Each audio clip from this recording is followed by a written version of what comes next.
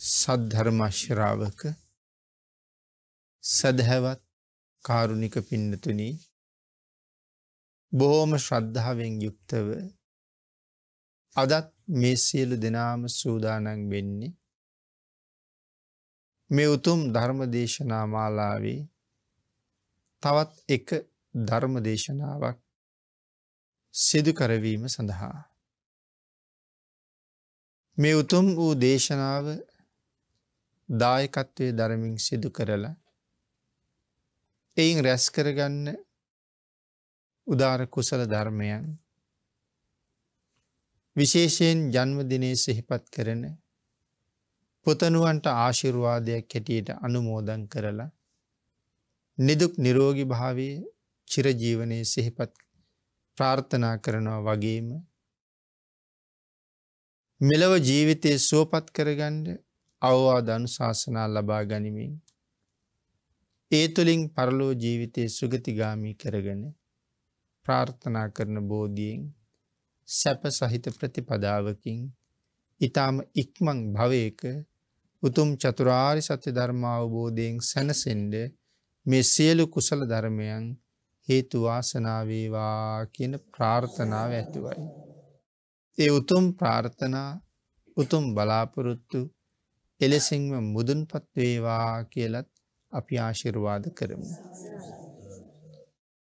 පින්නතුනි අදත් ධර්ම දේශනාව සිදු කරනු ලබන්නේ උතුම් වූ රතන සූත්‍ර දේශනාව මුල් කරගෙන. රතන සූත්‍ර දේශනාවේ 7 වෙනි ගාථා රතනයේ යේ සුප්පයුත්තා මනසා දල්හේන නික්කාමිනෝ ගෝතම ශාසනම්හි කියන මෙන්න මේ 7 වෙනි ගාථා රතනයේ තමයි අද මාතෘකාව බවට පත් කරගන්නේ. මේ දේශනාව පුරාවට රතන සූත්‍රයෙන් සිද්ධ කරන 41 වෙනි ධර්ම දේශනාවයි අපි මේ සිදු කරනු ලබන්නේ. අපි බලමු පින්නතුනි මේ 7 වෙනි ගාථා රතනයෙන් මොනවද භාග්‍යතුන් වහන්සේ සඳහන් කරලා දේශනා කරලා තියෙන්නේ. 6 වෙනි ගාථා රතනයේ පුරාවට අපි මහා සංඝරත්නය පිළිබඳව බොහෝ කරුණු සාකච්ඡා කළා. මේ 7 වෙනි ගාථා රතනයේ මහා සංඝරත්නය කියන්නේ කවුද කියන කාරණාවම තමයි විස්තර කරලා තියෙන්නේ. අපි අද දේශනාව මේ ගාථා රතනයේ පළවෙනි දේශනාව නිසා අට කතාවේ මොනවද ඒ පිළිබඳව සඳහන් කරලා තියෙන්නේ කියන කාරණාව මුලින් සාකච්ඡා කරමු.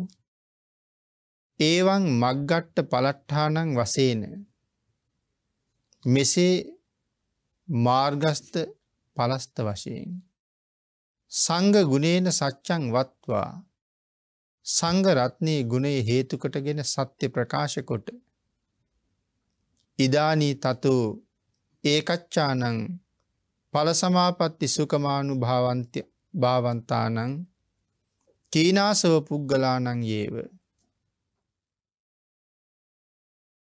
දැන් ඉන් ඵල සමාපatti සෝය අනුභව කරන්නා වූ රහත් පුද්ගලයන්ගේ වශයෙන් ගුණේන චතුම්මාරද්දු යේසුප්පයුත්තාති ගුණයෙන් ප්‍රකාශ කිරීම ආරම්භමින් යේසුප්පයුත්තා යන ගාථාව ආරම්භ කරනවා. මේ සඳහන් කරලා තියෙන අට කතාවේ විස්තරය. ඒතර මොකද්ද මේ අට කතාවේ කියන්නේ?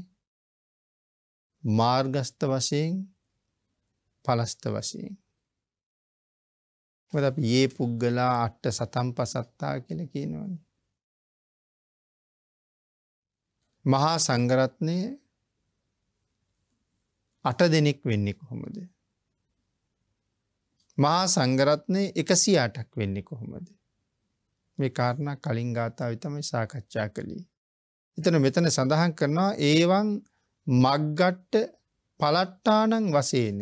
ඒ කියන්නේ මාර්ගස්ත වශයෙන් සහ පලස්ත වශයෙන්. ඒ කියන්නේ සෝවාන් මාර්ගය සෝවාන් ඵලය. සකදාගාමි මාර්ගය සකදාගාමි ඵලය. අනාගාමී මාර්ගයේ අනාගාමී ඵලය, අරිහත් මාර්ගයේ අරිහත් ඵලය. එතකොට මාර්ගස්ත පුද්ගලයෝ 4යි පලස්ත පුද්ගලයෝ 4යි එතකොට 8යි. එතකොට තමයි අපි කියන්නේ මේ අෂ්ටාර්ය පුද්ගල මහා සංඝරත්නය. එතකොට ඒ කාරණා 8. නම් මාර්ගස්ත පලස්ත වශයෙන් සංඝ ගුණේන සත්‍යං වත්වා සංඝ රතනේ ගුණේ හේතු කොටගෙන සත්‍ය ප්‍රකාශ කොට. එතකොට භාග්‍යතුන් වහන්සේ මේ උතුම් රතන සූත්‍ර දේශනාව පුරාවටම සත්‍ය ක්‍රියාවක් නේ කරන්නේ. කවුරු වෙනුවෙන්ද මේ සත්‍ය ක්‍රියාව කරන්නේ? ලෝක සත්‍යයම වෙනුවෙන්. නමුත් මේ වෙලාවේ විශාලා මහනුවර ඇති වෙලා තියෙන ත්‍රිවිධ බය නැති කරන්නනේ මේ උතුම් සූත්‍රය දේශනා කරන්නේ. ඉතින් ඒගොල්ලන්ගේ ත්‍රිවිධ බය නැති කරගන්න මහා සංඝරත්නයේ ගුණේ සත්‍ය ක්‍රියා කරන මේ මහා සංඝයා මෙන්න මේ වාගේ පිරිසක්. භාග්‍යතුන් වහන්සේගේ ශ්‍රාවක සංඝයා සුළුපටු නෑනේ. ගුණේ මෙපමණයි කියලා ප්‍රමාණයක් කරන්න බෑනේ. ඒක පින්නතුනි මට තේරෙන්නේ අපිට තේරෙන්නේ නැහැ කියලා. මොකද මේ රහත් බව නැත්තම් මේ කතා කරන මාර්ගස්ත පලස්ත බව මෙතෙන්ට යන්න මොන තරම් වීරියක් තියෙන්න ඕනේද? කොයිතරම් කැපකිරීමක් මොන තරම් ප්‍රඥාවක් තියෙන්න ඕනේද? අකුසල් කර කර මෙතෙන්ට එන්න බෑනේ.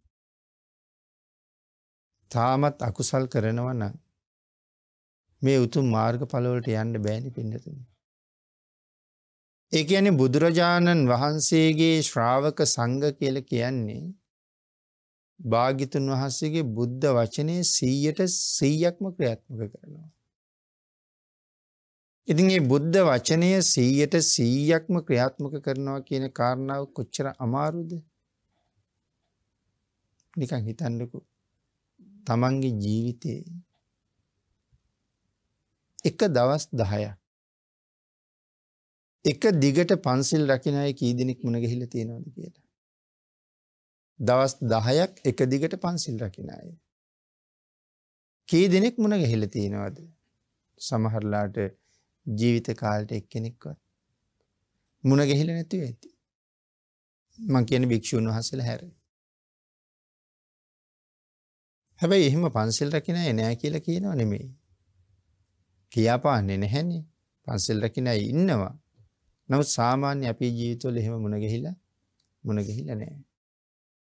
ඒකෝට බලන්නකෝ භාග්‍යතුන් වහන්සේගේ වචනේ ක්‍රියාත්මක කරන අය කොයිතරම් දුර්ලභද කියලා. නමුත් ඒ පුජ්‍යලයා මේ රටට මොනතරම් සම්පතක්ද? සමාජයට කොයිතරම් සම්පතක්ද? පන්සිල් රකින්න එක පුජ්‍යලෙක් මේ සමාජයට කොයිතරම් මහත් මෙහෙවරක් කරනවද? ඒ කියන්නේ මේ අතින් පයින් කරනවද මේ මෙහෙවර? සල්ලි මිල මුදල් වියදම් කරලා මේ මෙහෙවර කරනවද? නෑ. ආත්මාර්ථයෙන් පරාර්ථයට යන ක්‍රමයක් නේ බුද්ධ ධර්මයේ තියෙන්නේ. ආත්මාර්ථයෙන් පරාර්ථයට යන ක්‍රමයක්. පුළුවන් තරම් ආත්මාර්ථකාමී වෙන්න තමයි තියෙන්නේ. එතකොට අර අපි සාමාන්‍ය කතා කරන ආත්මාර්ථකාමී අර කපටි කෛරාටික පුද්ගලයා ගැනද මේ කියන්නේ? නෑ. ආත්මාර්ථකාමියා කියලා කියන්නේ ඇත්තටම කාටද? තමන්ගේ ආත්මයේ අර්ථය සම්පූර්ණ කරන කෙනා. ඒ කියන්නේ මම මේ ලෝකෙට ආවේ මොකටද? ඒ ප්‍රශ්නෙට උත්තර හොයන කෙනා තමයි ආත්මාර්ථකාමියා කියන්නේ. තමන්ගේ ආත්මයට අර්ථයක් කරනවා. අපි මේ ලෝකෙට ආවේ මොකටද? වැය වුණ පින් ටික රැස් කරගෙන හිටපු තැනට ආයෙත් යන්න. එතකොට කොහෙදද පින් වැය වුණේ? ඒ දිව්‍ය ලෝකවල බ්‍රහ්ම ලෝකවල හිටපු කාලේ අපි කරපු පින් බලෙන් හිටියේ. දැන් ඒ කරපු පින් ඉවර වෙච්ච නිසානේ මේ පල්හැට බැහැගෙන ඇවිල්ලා මනුස්ස ලෝකෙට එනකන් ඇවිල්ලා තියෙන්නේ. ඉතින් මනුස්ස ලෝකෙට එනකම් පහලට ආවට පස්සේ මීට පහල අපිට තවත් යන්න තැනක් තියෙනවද? ඒ පිටින් තව 4 පොලක් තියෙනවා යන්න. අපි එනකම් බලාගෙන ඉන්න තව ලෝක 4ක් තියෙනවා. මොනවද? නරක, තිරිසන්, പ്രേත අසුර. කැමතිද යන්න අපි? අන්න භාග්‍යතුන් වහන්සේ දේශනා කළා අකමැති නම් එහි නොයන ප්‍රතිපදාව මොකක්ද? එහි නොයන ප්‍රතිපදාව තමයි සිල්වත් බව. මන් නිතර සඳහන් කරපු කාරණාවක් ආයිත් කියන්නේ. ඔබ මම අපි හැමෝම මේ ඉන්නේ සතර අපායට යන අතරමඟ. පුංචි විවේකයක් හම්බෙලා තියෙනවා මනුස්ස ලෝකේ නතර වෙන්න. ලොකු කාලයක්ද? වැඩිම වුණොත් ඒ කාලේ මේ කාලේ හැටියට අවුරුදු 60ක් 75ක් විතර වෙයි. ඊට වඩා නම් කෙනෙක් හොයාගන්න හරි අමාරුයි. ඉතින් එහෙම කල්පනා කරලා බලහම මේ සංසාරේ ඇවිල්ලා තියෙන දුරත් එක්ක බලහම මේ අවුරුදු 60ක් 75ක් කියලා කියන්නේ මහ කාලයක්ද? ඒක නිකන් ඇහි පිල්ලම් ගහනවා වගේ කාලයක් සංසාරේ තේරෙන කෙනෙකුට. හැබැයි මෙතන නතර වෙන්න ලැබිච්ච එකෙන් ලොකු ලාභයක් තියෙනවා.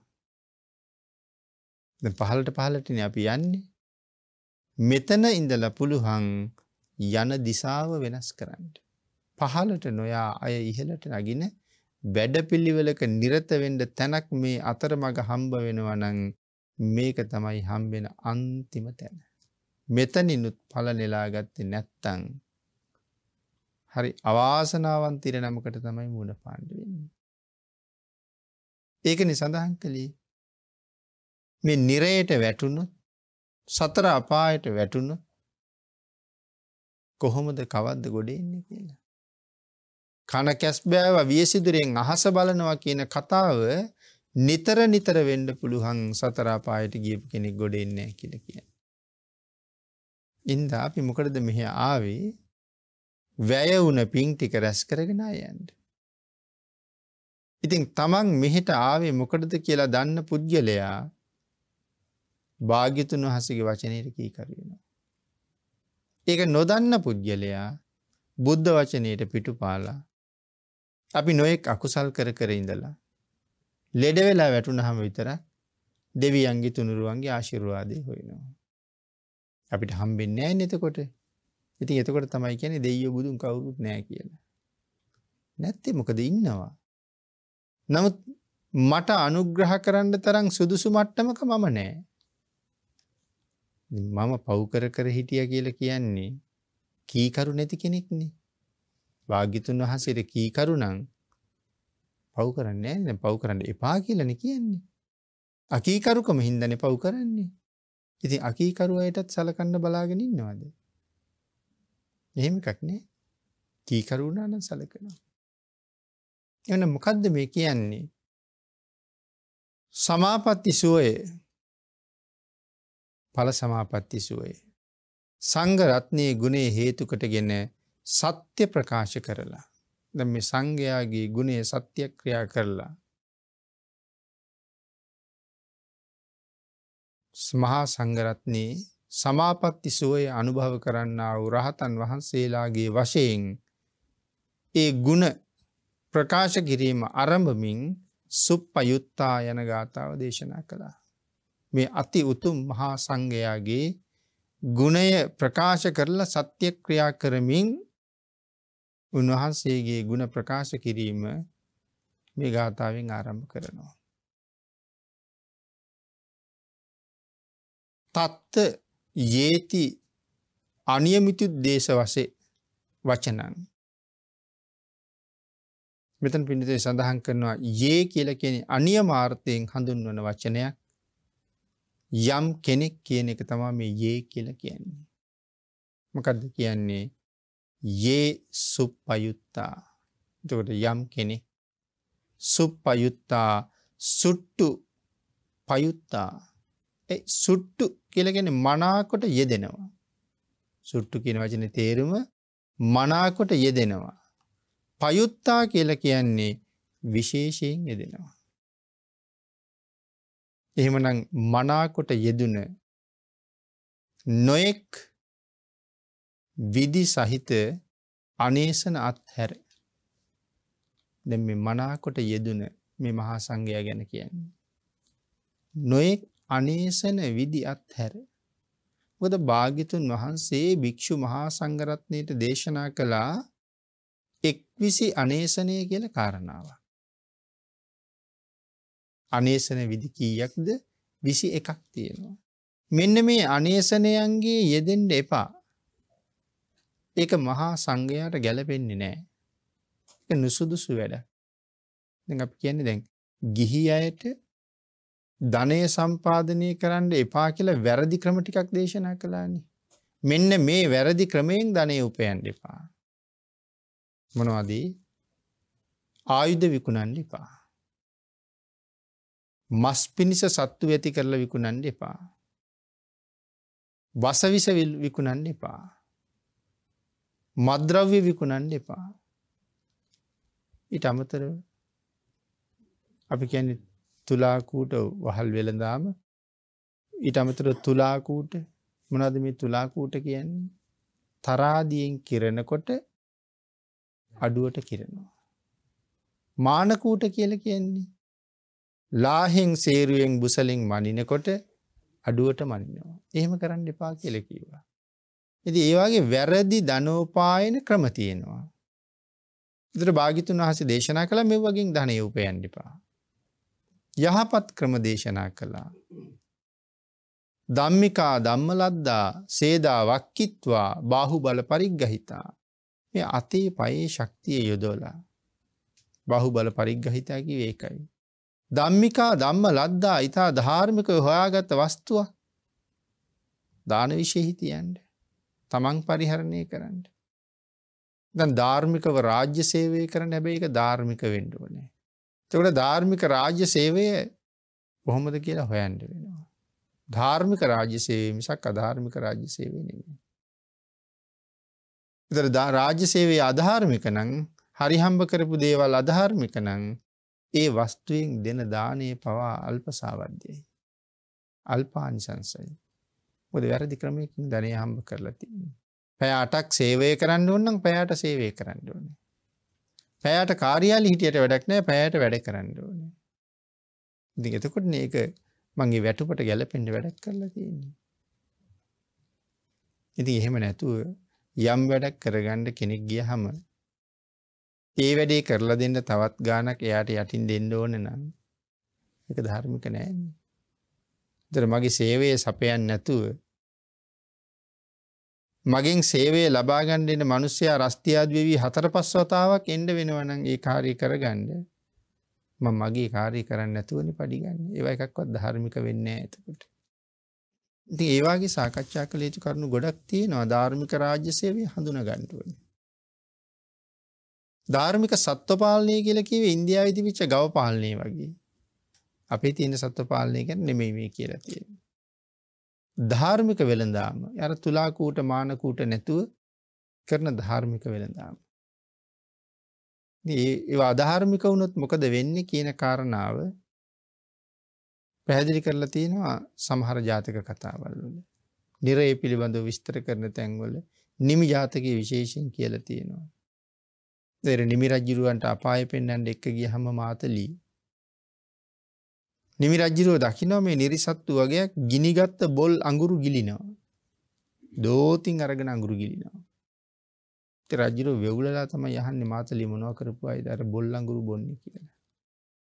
ස්වාමීනි මනුස්ස ලෝකේ ඉන්න කාලේ හොඳ වී වලට බොල් වී කලවම් කරලා දුන්න කට්ටිය තමයි ඔය ඉන්නේ කියලා කියනවා. ඒතර මේ මෙහි කරපු ඒ දේමයි ප්‍රායෝගිකව භුක්ති විඳිනවා. ඉතින් මම කියන්නේ දැන් මේවා ඔක්කොම විස්තර කරන්න බෑනේ එකයිනේ කියන්නේ අපිට. එකක් දෙකක් කියහම අපි තමයි ඊටු ටික හිතා ගන්න ඕනේ.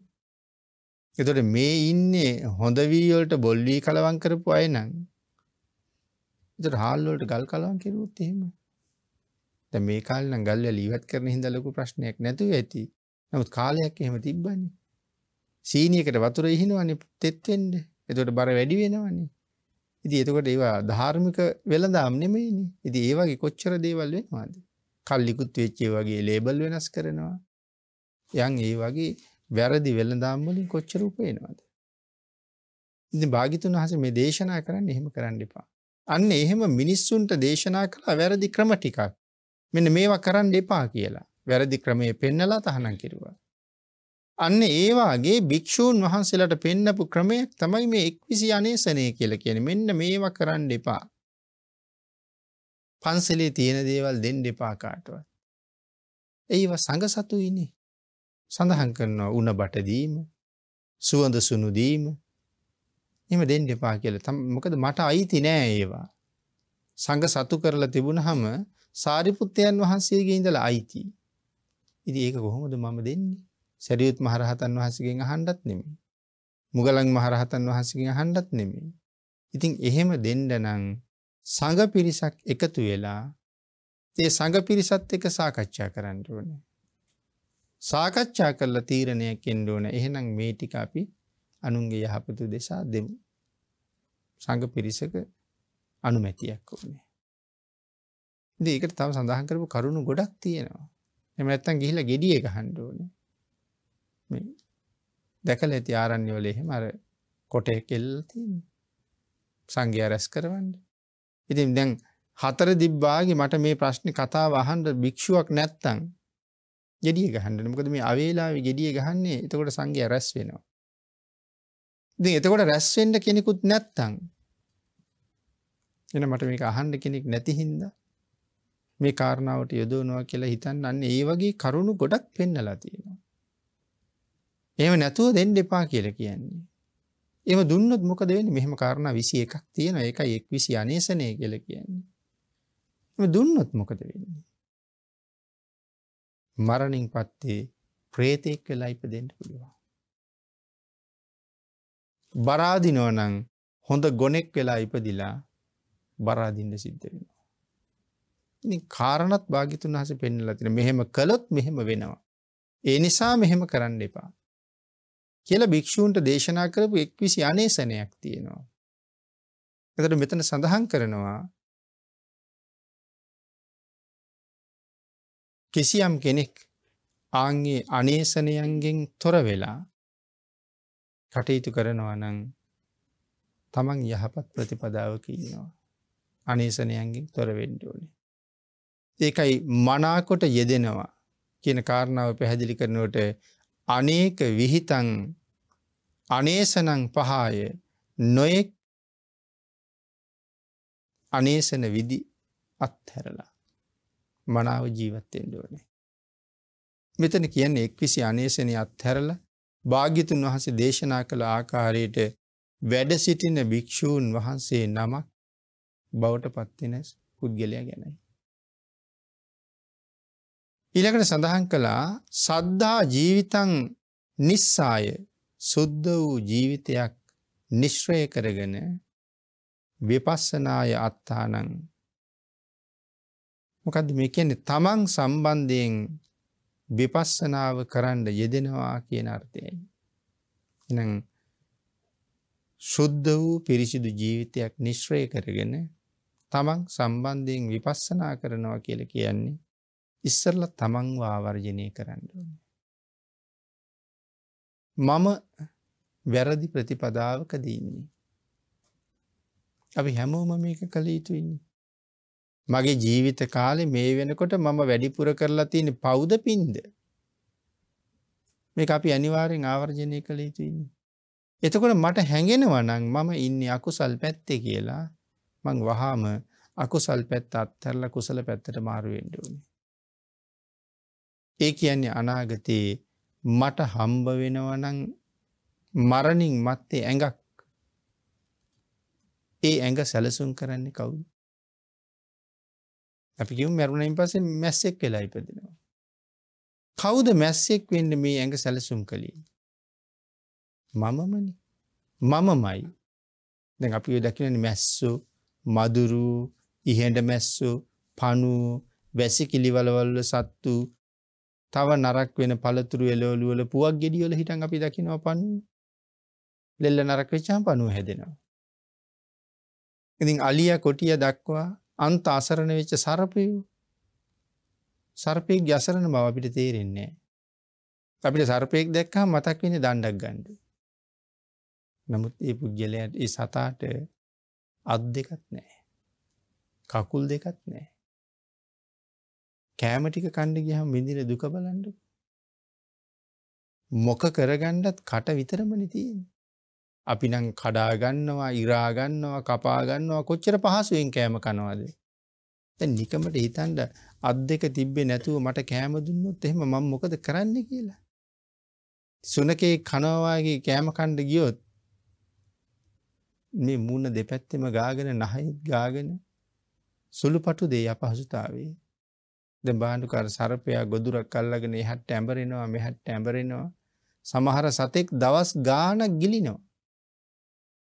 ඉතින් එතකොට හිතන්නකෝ තියෙන අසරණ බව. නමුත් ඒ ඇඟ සැලසුම් කළේ කවුද?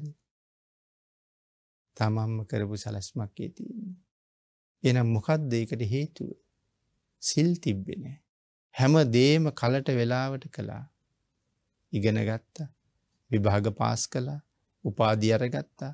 රැකියා අරගත්තා. ගෙවල් දොරවල් හැදුවා. යාන වාහන ගත්තා. ආවාහ විවාහ වුණා. දරු මල්ලු හැදුවා. ගොවි තැන්පත් කළා. ව්‍යාපාර කළා. මේ ඕනම දෙයක් හැම දෙයක්ම කළ යුතු වෙලාවට කළා. නමුත් අමතක වුණේ මොකද්ද? සිල් රකින්න අමතක වුණා. අන්න ඒකේ ප්‍රතිඵලයක් හැටියට තිරිසන් ලෝකෙ පිරීලා ඉන්නවා. නිරයවල් පිරීලා තියෙනවා. പ്രേත අසුර ලෝක පිරීලා තියෙනවා. එහෙනම් භාග්‍යතුන් වහන්සේගේ වචනයට කීකරු නොවිච්ච මමම තමයි ඒ ඇඟවල් ටික හදලා තියෙන්නේ. ඒ අය. ඉතින් අපිටත් පුළුවන් මරණින් මත්තේ එහෙම වුණාට කමක් නැත්තම් අපි ඉන්න විදිය හොඳටම හොඳයි. මරණින් මත්තේ මැස්සෙක්, මදුරුවෙක්, කෝඳුරුවෙක්, පණුවෙක් නොවෙන්න නම් ප්‍රතිපදාව මීට වඩා බොහොම ඉක්මනට වෙනස් කරන්න වෙනවා. මොකද කවුද දන්නේ හෙට උදේ වෙනකොට මැරෙයිද කියලා. අජ්ජේව කිච්ඡං ආතප්පං අද කළ යුතු දේ අදම කරන්න. ඇයි අදම කරන්න කියන්නේ? කෝ ජඤ්ඤා මරණං සුවේ කවුද දන්නේ හෙට මැරෙයිද කියලා. එහෙනම් ඔබටවත් මටවත් හෙට ගැන අමුතු තීරණයක් අලුතෙන් දෙන්න බෑ. නමුත් සාමාන්‍ය ලෝකේ අපි අවුරුදු 10කට එහා සැලසුම් කරනවා. නමුත් හෙට වෙනකන් ජීවත් වෙයිද දන්නේ නැහැ. නමුත් හරි පහසුයි හෙට කරන්න තියෙන වැඩ ටික හෙට එළි වෙනකොට නැගිට්ටොත් ලෑස්ති කරගන්න. ඒතකොට අදට බර නෑනේ. දැන් හෙට මේ වැඩේ කරන්න ඕනේ, අනිත් දර වැඩේට යන්න ඕනේ, අනිත් දර වැඩේට යන්න ඕනේ. දැන් බලන්නකො මානසික බර කොච්චරද කියලා. නෑ හෙට නැගිට්ටොත් මොනවා හරි බලමු. අද ජීවත් වෙලා මොනවා හරි කරමු. ඉතින් මහා සංඝයාගේ ජීවිතේ එහෙමයි. මොකද බලාපොරොත්තු නෑ ඉස්සරහට. සාමාන්‍ය ඉස්සරහට බලාපොරොත්තු නැහැනේ. අපට එහෙම බලාපොරොත්තු තියන්න වෙනවා ගිහි අයට. ඒ යුතුයකම් ගොඩක් කරන්න තියෙනවා. ඉතින් මේ වාගේ හේතු ගැන කතා කරනකොට මේ කාරණාව හරි දිගයි. නමුත් ඒකයි මෙතන මේ සඳහන් කරලා තියෙන තමන්ව විදර්ශනා කරන්න. මම දැන් බුදුරජාණන් වහන්සේගේ කීකරු පාරේද නැති පාරේද ඉන්නේ. ඊතර භාග්‍යතුන් වහන්සේට විරුද්ධ මාවතක නම් ඉන්නේ. දුකක් කරදරයක් ඇති වුනහම තමයි දෙවියන් බුදුන් මතක් වෙන්නේ. ඉතින් මතක් වුණාට වැඩක් නැහැ. විරුද්ධ පාරේ ඉන්නේ හතුරන්ට උදව් කරන්නේ නැහැනේ. භාග්‍යතුන් වහන්සේට හතුරු නැහැ. දෙවියන්ට හතුරුත් නැහැ. නමුත් සතුටු වෙන වැඩපිළිවෙලක නැහැ. කෙනෙකුට උදව් කරන්න සතුටක් හිතෙන්න එපේ. අපි වැරදි කරලා අන්තිමට ගිහිල්ලා ආධාරු ඉල්ලුවට උපකාර ඉල්ලුවට ලැබෙන්නේ නැහැ. ඉතින් ඒ හින්දා දැන් මං හිතවත් ප්‍රතිපදාවේ ඉන්නවද කියලා හැම වෙලාවෙම ආවර්ජනය කරන්න. පින්නතුනි දවසකට කල්පනා කරන්න පැය 24ක් ඉවර වෙනවා. මම මට යමක් කරගත්ත පැය කීයක් තියෙනවද කියලා බලන්නකෝ. Tamanට යහපතක් කරගත්ත පැය කීයක් තියෙනවද? මම නම් හිතන්නේ වැඩි දෙනෙකුට Taman වෙනුවෙන් කැප වුණ පැය භාගයක්වත් නැහැ. ඒ රස්සාව කළා දූදරුව වෙනුවෙන් වැඩිපුර මහන්සියලා වැඩ කරන්නේ ඒගොල්ලන්ට යමක් කරලා දෙන්න ඕනේ. අනුන් වෙනුවෙන් යුතුයකම් කරන්න ඕනේ. ඉගෙන ගන්නෙත් ඒකටනේ. අනාගතයේ හොඳ ජීවිතයක් ගෙවන්න ඕනේ. ඒකට මට විතරක් නෙමෙයිනේ. ඉතින් ඒවයි කල්පනා කරන්නකො හේනට ගියත් කුඹුරට ගියත් ව්‍යාපාර කළත් මේ මට සැප විඳින්නද? යුතුයකම් කරන්න, පවුලට සලකන්න. ඉතින් එතකොට ඒ ඔක්කොම මටත් එක්කම තමයි. නමුත් පෞද්ගලිකව මගේ ජීවිතේ මට කියලා වෙන් වෙච්ච පැයක්වත් නැද්ද? අඩුතරම එක පැයක් බණ අහන්න. තව පැයක් බුදුන් වඳින්න.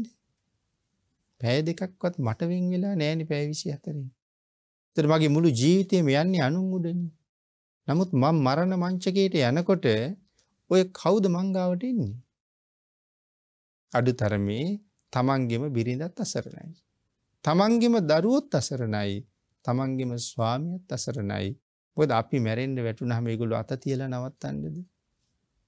දැන් එතකොට මගෙත් එක්ක කවුද යන්නේ ඉන්නේ? කර්මය විතරයි මහණෙනි, කර්මය සොකීයයි කියලා දේශනා කළේ. කර්මය විතරයි ඉන්නේ මාත් එක්ක යන්නේ. ඉතින් මම කලේ කල්යාණ කර්මද පාප කර්මද කියන එක තමයි ඊළඟට තියෙන ප්‍රශ්නේ. දැන් බලන්නකෝ පාප කර්ම කියලා හිතෙන්න ගත්තොත් අර එහෙන් මෙහෙන් බණපදයක් අහනකොට ඇහිච්ච මේ පව් කරපු මිනිස්සු අපාය යනවා, පව් කරපු මිනිස්සු පෙරේතයෝ වෙනවා, පව් කරපු මිනිස්සු තිරිසන් ලෝකේ යනවා. දැන් ධර්මයේ මෙහෙම කියලා තිබ්බා. නමුත් මම මේ වෙනකොට කිසි පිනක් කරලත් නැහැ. දැන් මැරෙන්න ළඟයි. දැන් මැරිච්ච ගමන් මම යන්නේ අපායේද? ඔය ටික හිතෙන්න ගත්තොත් මොන වගේ තත්ත්වයක් උදා වෙයිද කියලා තනියම හිතන්නකෝ. ආන් ඒකින්ද තමන් ගැන වැඩිපුර තමන් ගැන හිතන්න. තමන් වෙනුවෙන් වෙන් වෙච්ච පැයක් දෙකක් තුනක් මේ ජීවිතේ තියාගන්න. නැත්තම් මොකටද මගේ ජීවිතේ මට නැත්තම්? එතකොට තමයි තමන්ට සාධාරණයක් කරගත්ත වෙන්නේ. ඊට වඩා වැඩි කාලයක් තියාගන්න වටිනවා.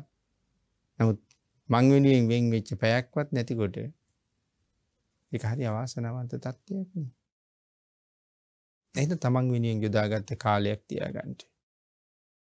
ඊළඟට සඳහන් කරනවා වචී ප්‍රයෝගයෙන් සමන්විත නිසා. මේ කියන්නේ සුප්පයුත්තා කියලා කියන්නේ ඊතා පිරිසිදු කාය ප්‍රයෝග වචී ප්‍රයෝග සමන්විත නිසා. මොකද්ද මේ කාය ප්‍රයෝගයෙන් වචී ප්‍රයෝගයෙන් සමන්විතයි පිරිසිදු ප්‍රයෝග වලින්. මොනවද කයින් කරන වැරදි? ප්‍රාණඝාතය, අදත්තා දානය, කාම මිත්‍යාචාරය. වචනෙන් කරන වැරදි. බොරු කියනවා, කේලම් කියනවා, පරුසෝචන කියනවා, හිස් වචන කියනවා. ඉතින් මෙතන සඳහන් කරනවා පිරිසිදු කාය ප්‍රයෝග, වචී ප්‍රයෝග සමන්විත නිසා. ඒකට අර වැරදි වලින් මිදිලා. මෙතන කියන්නේ පිරිසිදු කාය ප්‍රයෝග. ඒ කියන්නේ ප්‍රාණඝාතයෙන් වැළකීලා, අදත්තා දානයෙන් වැළකීලා, කාම මිත්‍යාචාරයෙන් වැළකීලා, මුසාවෙන් වැළකීලා, මෙන්න මේ වචනයෙන් කරන වැරදි වලින් වැළකීලා. මුසාවාද, විසුන වාච, පරුස වාච, සම්පප්‍රලාප මේ වගේ වැළකීලා. යහපතෙහි යෙදිලා යම් කෙනෙක් කටයුතු කරනවා නම් තේන තේසං සීලක්ඛන්දං දස්සේති. මේ කාරණයෙන් රහතන් වහන්සේලාගේ සීලස්කන්ධය දක්වනවා. අන්න එහෙම තිදොර මනාව හික්මවාගෙන අකුසලයෙන් ඈත් වෙලා මහත් වූ වීරියෙන් කුසලයේ යෙදෙමින් කටයුතු කළා නම් යම් කෙනෙක් අන්න එවන් උතුම් අය වහ මගඵල හොයා ගන්නවා. සෝවාන් සකදාගාමි අනාගාමි අරිහත් කියන තැනට යනකම් උන්වහන්සේලා බොහොම වේගෙන් ඉස්සරහට යනවා. අපි පහුගිය කාරණාවේ සඳහන් කළා භාග්‍යතුන් වහන්සේගේ ශ්‍රාවක කියලා කියන්නේ මාරයටවත් වෙනස් කරන්න වැඩි ප්‍රතිපදාවක යන පුද්ගලයෙක් කියලා. ඒ ශ්‍රාවකයා ඒ තරම් ප්‍රබලයි. අන් එහෙම ගමන් කරපු යම් වීර්යවන්තයෙක් යම් දවසක රහත් වෙනවා. ඒකයි සඳහන් කරන්නේ රහතන් වහන්සේගේ සීලස්කන්ධය දක්වනවා. ඊට පස්සේ ඒ රහත් වුණ උතුමන් වහන්සේගේ සීලස්කන්ධය දක්වලා මනසා දල්හේනාති. මනසා දල්හේන කියන වචනයෙන් දැඩිවගත් මනස, නොසැලෙන මනස කියන කාරණාව සඳහන් කරනවා. තිර සමාධියුත්තේන ස්ථීර සමාධියකින් යුක්ත වූ සිත කියන අර්ථය තමයි දැඩිවගත් මනස කියලා කියන්නේ. ස්ථීර සමාධියක් කියලා කියන්නේ බිඳෙන්නේ නැති සමාධියක්. බිඳෙන සමාධි, නොබිඳෙන සමාධි තියෙනවා. එතකොට මෙතන බිඳෙන්නේ නැති සමාධියක් කියලා කියන්නේ තේන තේසං සමාධික්ඛන්දං දස්සේති. සමහර සමාධීන් බොහොම වේගෙන් බිඳෙනවා. ඒ කියන්නේ ඒක තාම ස්ථිර වෙලා නැහැ. නමුත් රහතන් වහන්සේලාගේ වගේ සමාධිය එහෙම කවදාවත් කොතනවත් බිඳිලා යනවද ඊට පස්සේ? නෑ උතුම් ස්ථිර සමාධියකින් යුක්තයි. ඊළඟට සඳහන් කරනවා යේසුප්ප යුත්තා කියන වචනයෙන් සීලස්කන්ධය දක්වලා මනසා දල්හේන කියන වචනයෙන් සමාධිස්කන්ධය දක්වනවා දැඩි මනසක් නොසැලෙන මනසක් තියෙනවා කියන කාරණාවෙන් අරූප සමාධිය කියන එක සාමාන්‍යයෙන් දක්වනවා කියලා.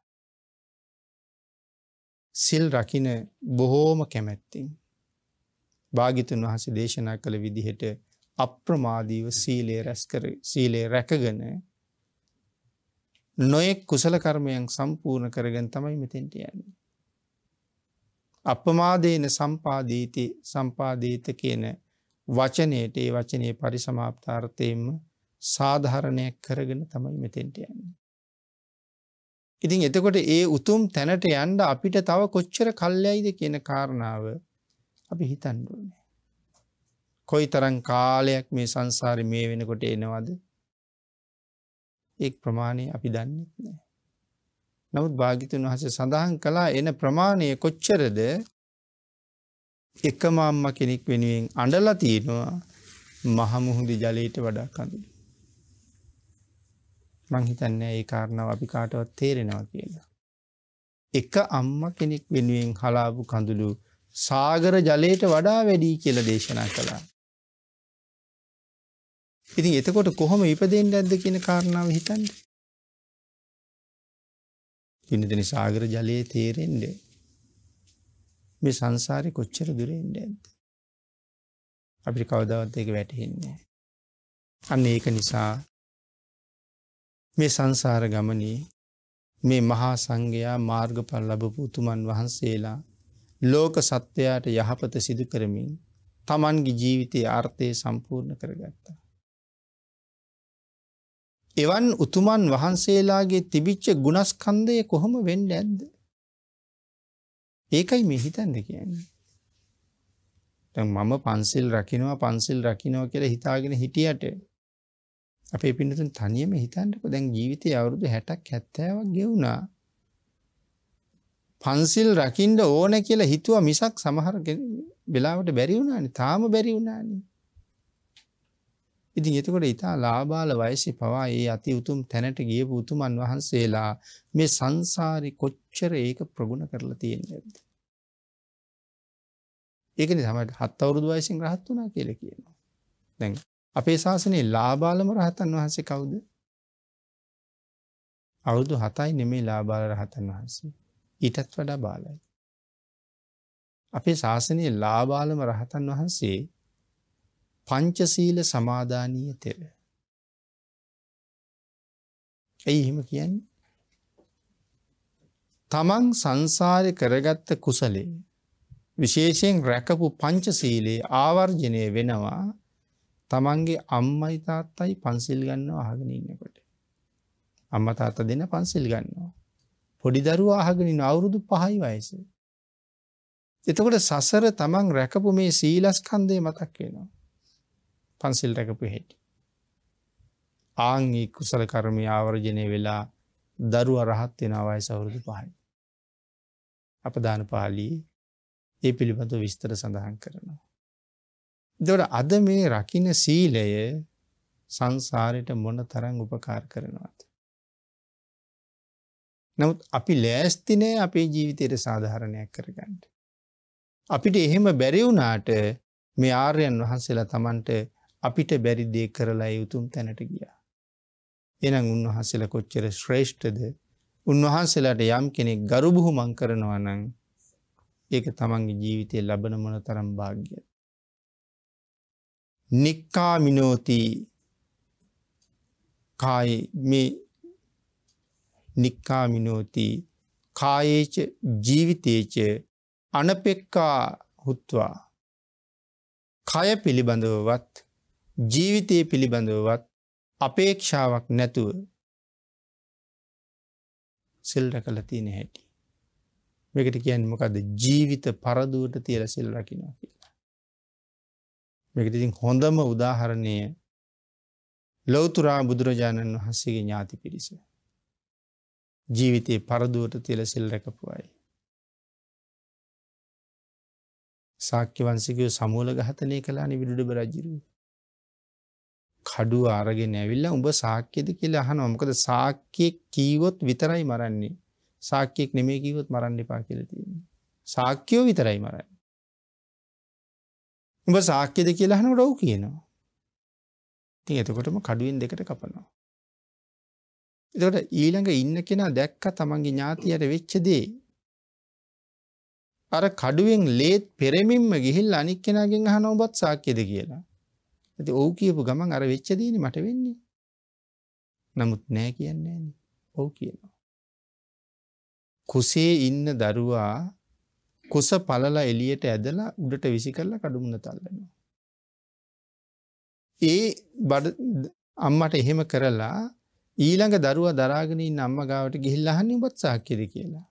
ඒතර දැන් ඇය බලාගෙන තමන්ගේ සහෝදරියට වෙච්ච දේ කුස කපලා දරුවා ගත්තා එළියට. දැන් ඔව් කියපු ගමන් තව මොහොතින් මේ කඩුව මගෙත් කුස හරහා යනවනේ. නමුත් නෑ කියන්නේ නෑනේ. බොරුවක් කියලා බේරෙන්න පුළුවන්. නමුත් එක බොරුවක් කියලා ජීවිත සිය ගානක් අනතුරේ දාගන්නවට වඩා එක ජීවිතයක් දීලා ජීවිත සිය ගානක් රැකගන්න එක වටිනවනේ. ඥානවන්තයෝ තමයි එහෙම තීරණ ගන්නේ. ඉතින් ඒ හින්දා මේ ජීවිතය පිළිබඳව පවා අතහැරලා මනාව සිල් රැක්කා. ආන් එහෙම සිල් රැකපු උතුමන් වහන්සේලා මේ සංසාරේ ආයිතු තැනට ගියා. පිළිතුර අපේ ජීවිතවල පන්සිල් මොන තරම් උල්ලංඝනය වෙලා ඇද්ද? අතීතේ කරපු කර්ම ගොඩයි. ඒ කර්ම ගොඩට වර්තමානයේ කොච්චර කර්ම කරලා එකතු කරලාද? අතීතේ කරපු වැරදි වලට මේ වෙනකොට අපිට දඬුවම් නියම කරලා ඉන්නේ. අපි මෙහි හිටියට දඬුවම් ටික නියම වෙලා තියෙනවා. අහවලා මරණින් මත්තේ යන්නේ කොයි අපායටද? අහවලා මරණින් මත්තේ විඳින දුක මොකක්ද? තීරණ ඔක්කොම දීලා දඬුවමත් නියම කරලා තියෙනවා. අපි දන්නේ නැහැ. නමුත් එහෙම වෙන්න අපි පෙර පව් ගොඩක් කරලා තියෙනවා.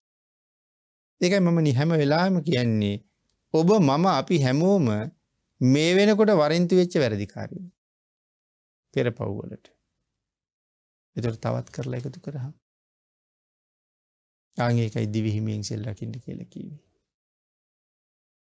ආන් ඒක නිසා තුනුරුවන්ට කීකරු වෙලා ඒ ගමන ගියපු මහත් වීර්යවන්ත ශ්‍රේෂ්ඨ උතුමන් වහන්සේලා ගැන තමයි මේ 7 වෙනි ගාථා රතනේ පුරාවටත් රතන සූත්‍රයෙන් සාකච්ඡා කරන්නේ. අපිට කරන්න බැරි වුණ ඒ දේ කරපු උත්තමයන් වහන්සේලා මොනතරම් ශ්‍රේෂ්ඨද? එවන් ශ්‍රේෂ්ඨ උතුමන් වහන්සේලා පිළිබඳව සත්‍යක්‍රියා කරලා යම් කෙනෙකුට යම් පිරිසකට කරන ආශිර්වාදේ පවා ඊටාම බල සම්පන්නයි. එවන් වූ මහා සංඝරත්නය මට මේ ලෝකේ සරණ යන්න තියෙන 3 සරණෙන් එක සරණක් නේ. බුද්ධ රතනයයි ධර්ම රතනයයි සංඝ රතනයයි. අපිට තිසරණයක්ම තියෙනවා. ඒ කියන්නේ සරණ 3ක් තියෙනවා. මේ සරණ 3න් හැර මේ ලෝකේ මට වෙන කිසි සරණක් නැහැ. වර්තමානයේ ඔබවත් මමවත් අසරණක් නැහැ. මොකද භාග්‍යතුන් වහන්සේ දේශනා කළේ අසරණ වෙන්න කියලා නෙමෙයි. සරණ 3ක් සහිත කෙනෙක් වෙන්න කියලා. දැන් අපි කල්පනා කරන්න ඕනේ මේ 3 සරණෙන් මට එක සරණක්වත් තියනවද කියලා. නැත්තම් වහවහ ඒ සරණ ලබන්න උත්සාහ කරන්න. මේ උතුම් වූ පංචශීලය යම් කෙනෙකුට පුළුවන් නම් අදිෂ්ඨාන කරන්න. මගේ ජීවිතේ නැති කලත් මම මේ සිල් කඩන්නෙම නැහැ කියලා. සඳහන් කරනවා හෘද සාක්ෂියට එකඟවම එහෙම ප්‍රතිඥාවක් දීලා. ඒ කියන්නේ මගේ ළමයා කිඹුලෙක් ඇදගෙන යනවා දැක්කත් කිඹුලා මරන්නේ නැහැ. ඒ කියන්නේ දිවි හිමියෙන් කඩන්නේ නැහැ කියන්නේ. සමහර ඒ සීල තේජසටම කිඹුලා ළමයා දාලා යනවා. සත්‍යක්‍රියා කළොත්. අන්න එහෙම ප්‍රතිඥාවක් දීලා නැගිටිනකොටම අකුණක් පුපුරලා කෑලි කෑලි වලට කුඩු වෙලා ගියත් අපායට යන්නේ කියලා කියන්නේ. අර ප්‍රතිඥාවේ තරම් බලවත්.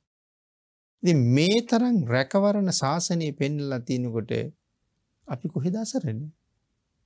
ඉතින් ඒ නිසා එයින් ප්‍රතිඵල අරගෙන සංසාරයෙන් එතර වෙන්න ලැබිලා තියෙන අවස්ථාවෙන් ප්‍රයෝජන ලබන්න සියලු දෙනාටම ශක්තිය, ධෛර්යය, වාග්ය, වාසනාව උදා වේවා කියලා ආශිර්වාද කරනවා.